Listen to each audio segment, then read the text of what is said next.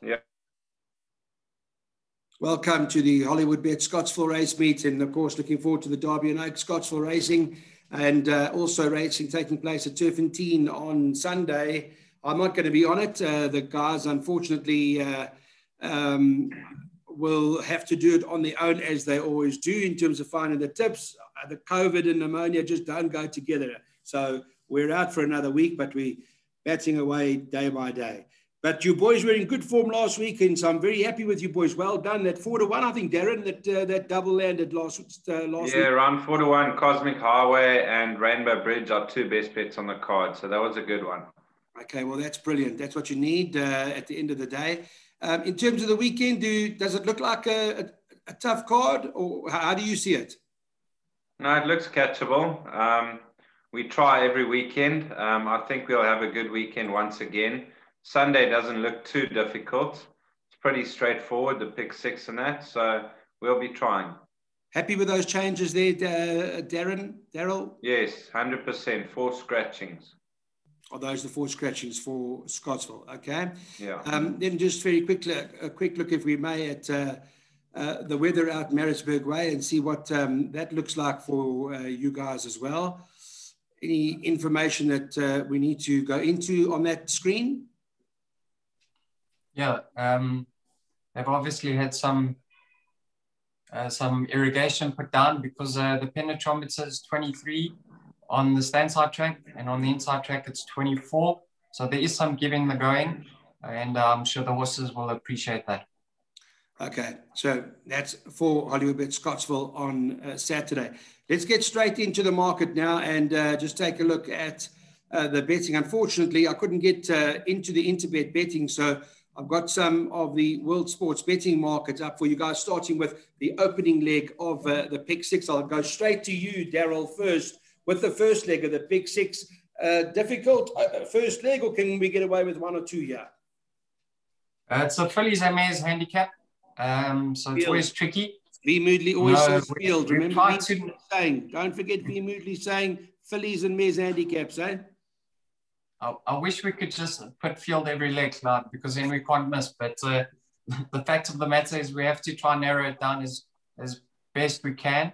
I see the favourite is number 2 of your Different Face. Now, she's having her first starts in the country. I think she raced for Simon and Ed Crisford in the UK, and she won her race at Lingfield over 1,000 metres. If I'm not mistaken, that's an all-weather surface, fairly quick. And Justin Snate's comments in the winning form is speedy type, good gallops, each way chance. So you just have to take that with the best intentions possible and respect her chances of a year. But in the first leg of the pick six, I'm siding with 2 roughies, and one of them happens to be my value bet on the day. Number 7, Travelling Light.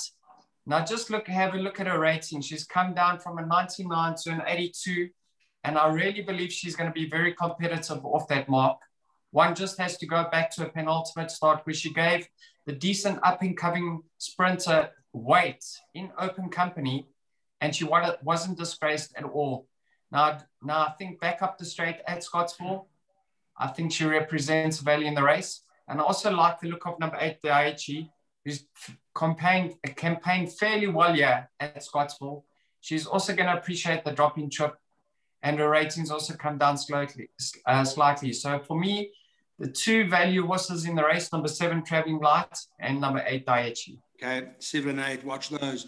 Darren, what do you know about this horse, Different Face? Well, she raced in the UK. I saw one of her runs at Chester. She's very speedy, but she doesn't find too much the final 100 meters. I don't think she sees much more than 1,000 meters. So the 1,100 meters in the sticky going, it all depends on if she can get a lead on the field or how she's going to race. But when she did try the 1,200 once, she faded out of contention, and she's had a long layoff. So it'll be interesting to see. But I agree with DARYL. Travelling Light is the horse to beat and the value in the race. Her merit ratings tumbled, and back to the 1,100 meter trip, I think she's really the horse to beat. For the placings, a horse like Big Sky Country can get involved. Suarez competitive. But for me, Traveling Light is the value. You can get around 18 to 10, 2 to 1 a place. Okay. Excellent. So we'll watch out for that. That's the opening leg of the pick six. Go to the first leg of the jackpot here. Stay with you, Darren. What do you like? I like Shantyman. He had quite a long layoff from August to March, and he came back with a cracking win. He followed it up in the computer form sprint 4 3/4 length back, and that was his second run after a long rest. So I think he's going to tighten up a lot from that run, and I think he is just about best weighted in the race, if I'm not mistaken. So Shantyman for me, over the filly Vinici, not much separating in them in the computer form sprint. She's a very good filly on her day. And then for the minor placings, there's a horse called Speed Point, who's been running over the 11 and 1200 meters lately. I don't think he sees more than 1,000 meters, so he could get into the back of quartet. Okay, Daryl, your side? Yeah, Clyde, plenty pace in this race. You got the likes of Great Sharker, Valerian King, and Traces, who only know one style of running, and that's Helter Skelter. So the pace is going to be on. And with Great Sharker and Valerian King drawn towards the inside, I think the race is going to be set up for the likes of Shantyman. He really performs well at this track. And I like the fact that the sting is out the ground for him, because he'll be moving more better on this occasion. I think he has had his problems in the past. So I like the look of Shantyman, but I won't discount the Cape Raid over here in Constable. He's a fairly likely race 4-year-old son of Trippy, and he could possibly have more improvement to come. So I do believe those are the two that will fight it out, with Shantyman being my narrow first pick.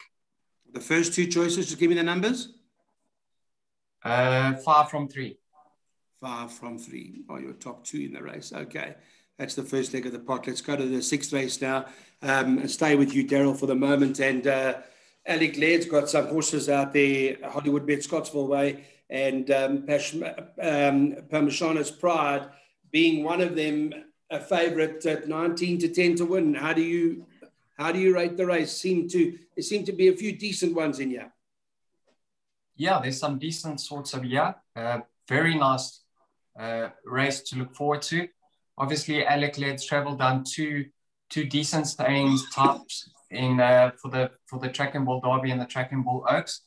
And in this race, Parmesan's Pride, he tops the best weighted column of year. I think he's £8 best in. A lot of people are questioning his current rating of 116.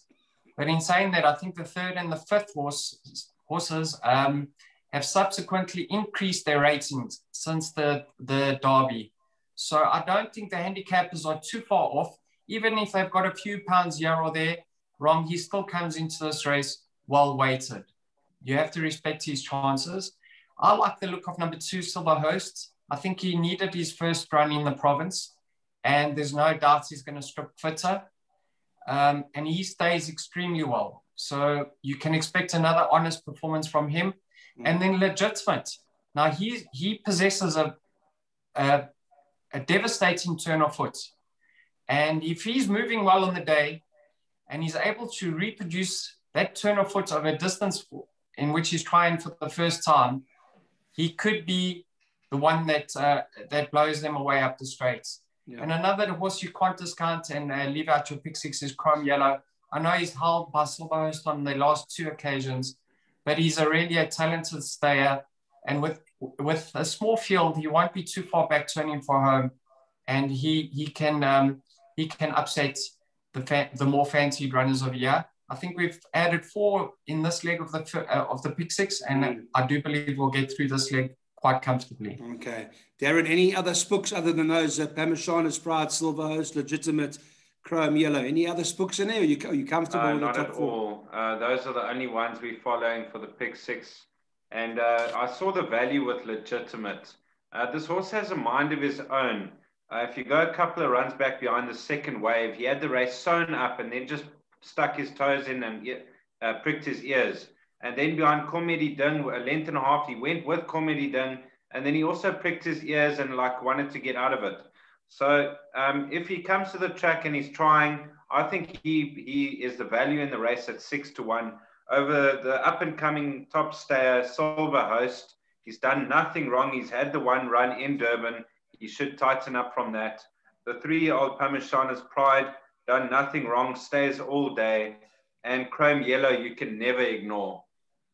Yeah, that's got to go in whatever you do. Okay, that's the 6th race. We go to the 2400 and have a look here where Alec Laird, Darren, has got the favourite 15-10. Chitengo would, based on the market, be the stronger of the two, or is that not the case of his horses? Yes, I think she's the best bet on the card.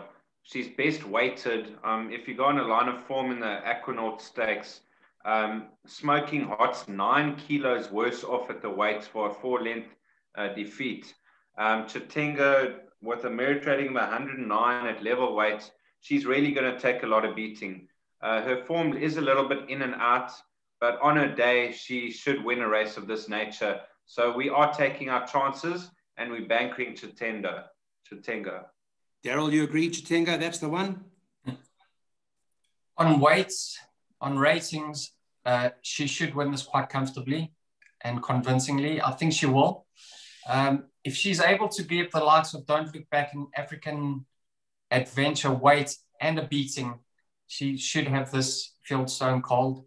I like the look of number 7, Catch a Falling Star, to chase her home for the exacta position.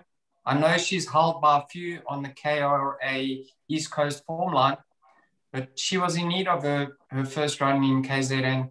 She now strips very fit. She's having a peak run. And one thing about her is she gets the trip. So I think she'll be the one chasing home Chitengo. And that's my exacta play in the KR, in the track and BURROUGHS. Okay, Chitengo hard to beat then.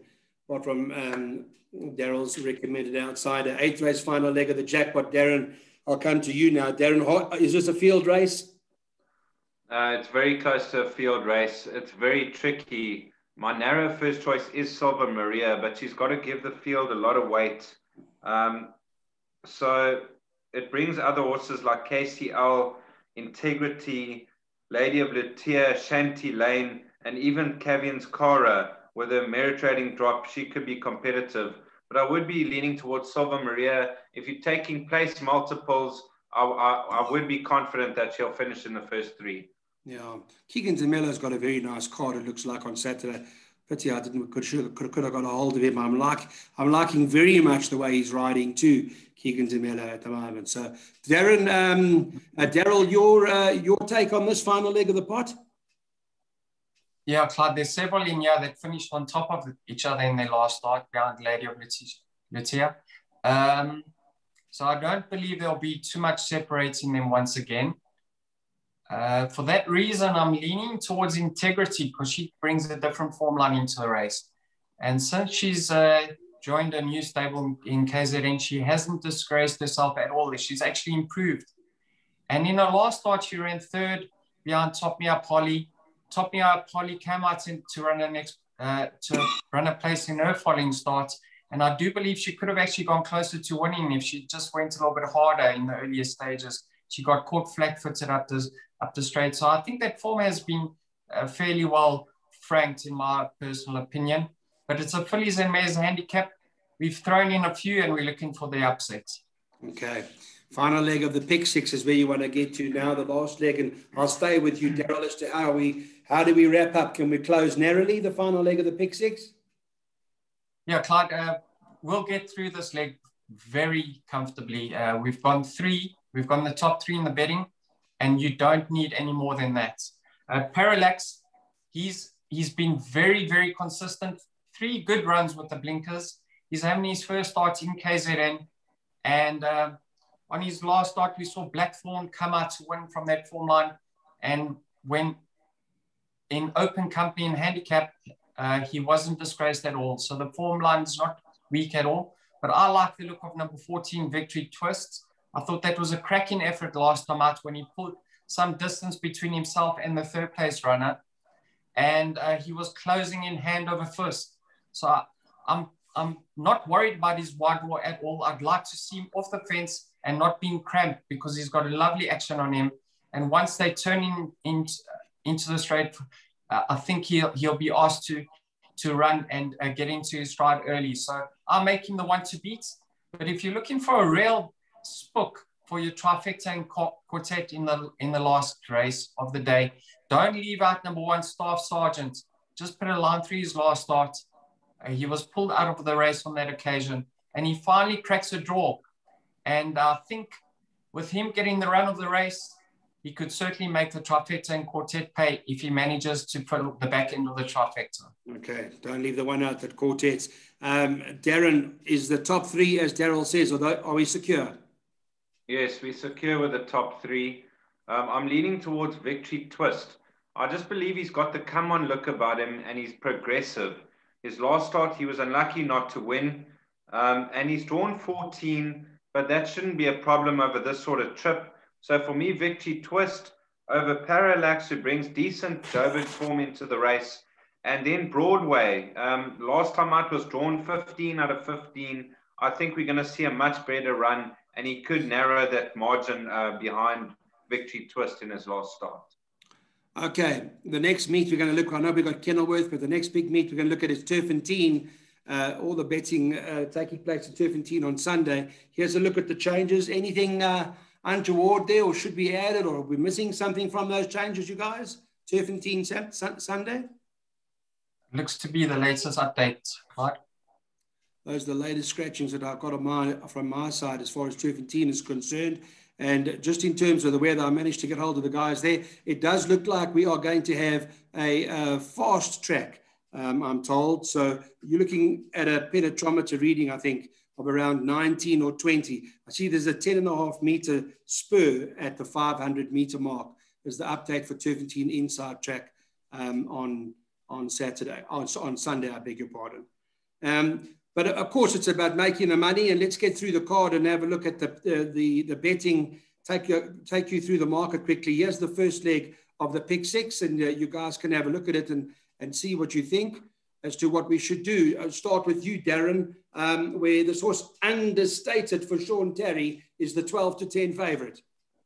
Yes, I think they've got the betting correctly here. Understated, the horse to beat. And then we've thrown in the 2, 3, and the 5, and we're safe to get through the pick 6 with those numbers. Okay. Daryl, from your side? Yeah, Clyde, none of them going to Hollywood. We just want to get through the first leg. The favourite is the one to beat. He stays all day, but moderate bunch. Okay, so we want to get the first leg of the pick 6. That'll be those top 4 horses. Daryl, what do you make of I'm Al here, the 12-10 favourite for the Paul Peter stable, Warren Kennedy banker? Absolutely, Clyde. I love the fact that he's now being gelded. I think you'll come on lengths. We've seen the 2nd and the 4th place runners frank that form line, and if he's anywhere near ready, he'll take a power beating. I think you can take a confident exactor with the Dory Sham trained runner, Chief Rafif. He's much better than his last start, and in my opinion, he's the biggest danger to the favourites. 107. And your take on that, Darren? He's a banker for me. He brings by far the strongest form into the race. And I actually had a bet on him last time out, and he ran a good race, but he was a little bit disappointing. But the gelding's going to do the trick. Change of stable, good draw, everything's in his favour. Okay, from there, can we follow through, Darren, with this horse, Royal Wolf of Alec Laird's at 9-10? Yes, a very hard horse to beat. Last time out, he was a little bit disappointing when he only won by a neck. I expected a bigger win from him that day, but I like that they dropped him back to the 1,200 metres and freshened him up a little bit. From a 1 draw, I think he's going to take a power of beating. Okay, your top take, Daryl? Yeah, I'm also in favour of them bringing him back in trip. My only question mark is whether he's better up the straight or around the bend or equal, but it was heavy weather for him last time out. So for that reason, I've opted to back him up with Down to Zero, who actually gave Varsvik a fright over this course and distance in the past. So there's no doubt Royal Wolf is the one to beat, but we backed him up with down to 0. Down to 0 is what price? 12 to 1. 12 to 1, down to 0, not to be left out if you're looking for backup jackpots, etc. Let's go to the 6th race on the card, Reunion. It's DARYL, MAREE, stay with you. Paul Peter Yard here, even money. Reunion coming back to himself. Yeah, Clyde, I'm not too sure how the track is going to be running, but like you said, very fast.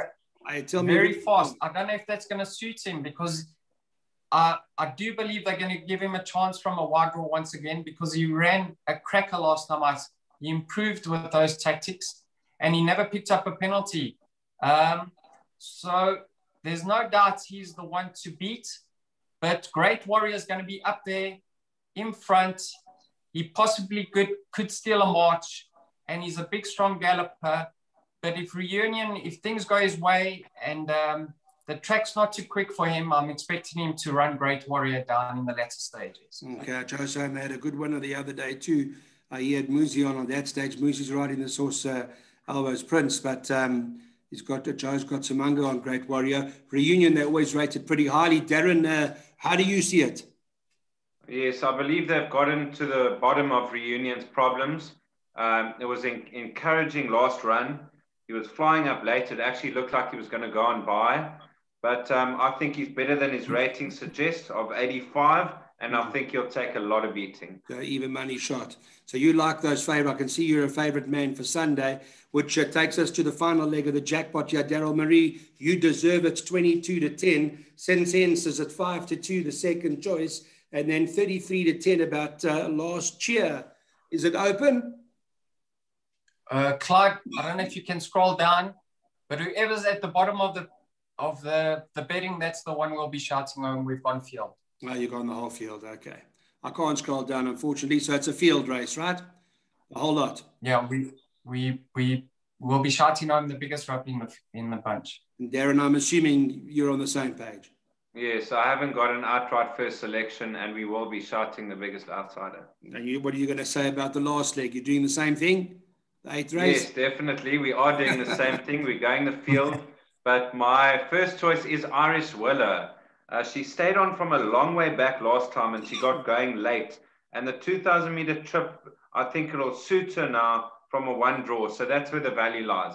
Okay, that's interesting to know. DARYL, MAREE keeps telling me he hasn't got V. Moodley's budget. Meantime, he's gone field.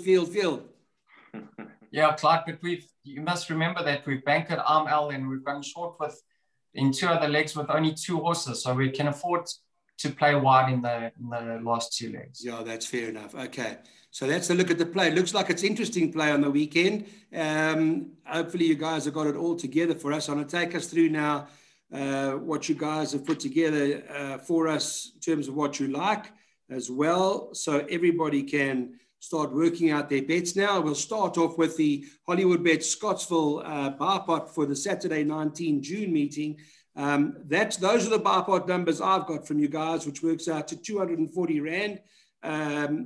Have I got it in the correct order? Banker 2, 5, 8, 10. Darren, you can just double check it. 2, 5, 7, 8, 12, 3, 4, 5, 12, 1, 2, 6, 10, and banker 9 at the back. That's correct.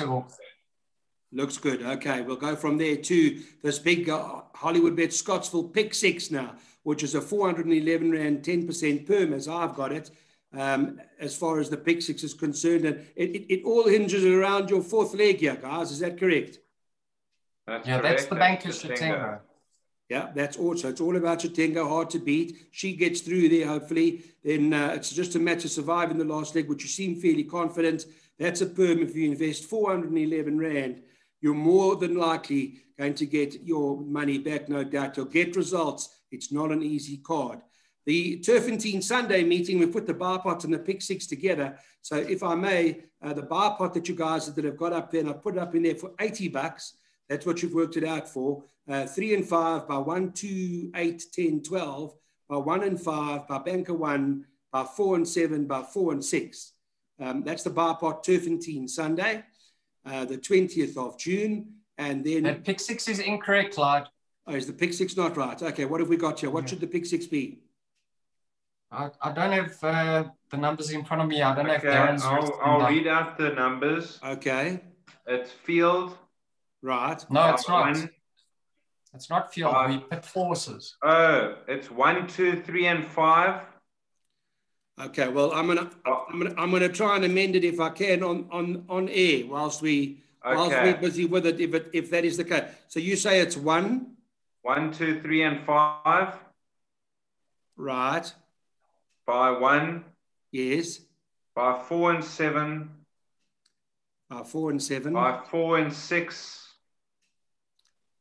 By 4 and 6. By field, by field. By field. Okay. And what does that come to, guys? What does that cost? Oh, I didn't see the full amount. Have you got the calculator in front? I know if you guys got the book, you can work it out quickly. We'll just update it for our viewers. So we're going first leg 1, 2, 3, 5, which is 4 runners. By banker. By 4 and 7, which is 2 runners. That's 8. By 2 runners, 4 and 6 is 16. By the 2 fields at the back. What are the 2 fields at the back?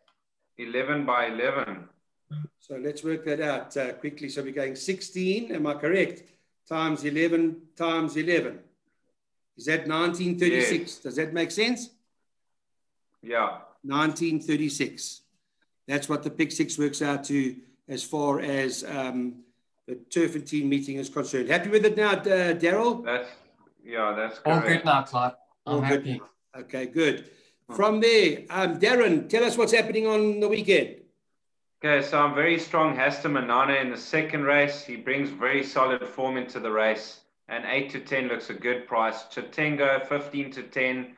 I couldn't find any dangers there. And on Sunday, the 2 favorites, Royal Wolf and Reunion. You can always throw in Al as a treble horse. But that's me for the weekend. Excellent. All right, we'll talk to Daryl. Let's go to Daryl. What's your play of the day? Yeah, Clyde, I'm rubber stamping Hasta Manana. At 8 to 10, I think he'll start half those odds. Brings the strongest form into the race. That's a very good price. If you can get some 8 to 10, take it now. You'll be smiling come race time. And then my value bets is Traveling Lights. I've seen some 10 to 1 on offer. She represents the value in the race, and each way play of that current rating, she's going to be very competitive. Okay, that's a good price. Turffontein Sunday, nothing for Father's Day, no presents. We'll begin with Darren on Sunday. Okay, nothing wrong with that. All right, guys. Well, thank you very much again for your time. Join us every Friday night to watch Weighted to Win, where winning is everything. We hope that it's all worked out or will work out in your favor. And we trust that you're all going to have a very good weekend as well with us as far as the tips are concerned. Thank you so much, all of you. Darren, thank you for studying and putting your time in. Happy Father's Day to you, with all you and your wonderful children. And to Daryl, happy Father's Day to you and all your wonderful children. Everything of the best, and hope everything goes well. Likewise. Thank you very much. Cheers. Cheers.